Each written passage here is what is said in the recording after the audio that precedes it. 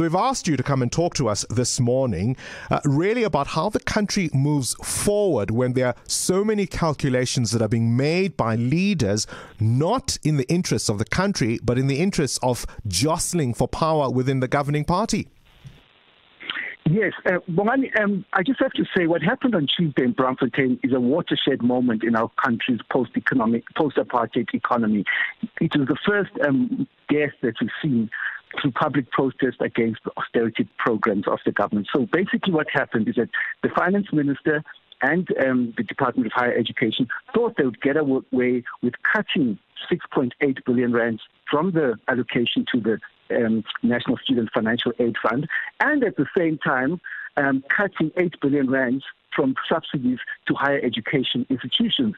So many economists now are brushing up their knowledge of the Constitution, and we've been having meetings with lawyers to find a way in which we can make a constitutional challenge towards this budget. The Constitution says everybody has a Section 20, the Bill of Rights says everybody has a right to further education, which the state, through reasonable measures, must make progressively available and accessible. Remember, in July 2020, the Constitutional Court also ordered the Department of Basic Education to provide school nutrition. So these are basic rights that were guaranteed under our Constitution. So I just think it's a sad day in South Africa that we had our Hector Peterson moment in 2021. So I think Thokozisi will go down as a person who, I don't know. It's just I think a lot of people are triggered about this thing.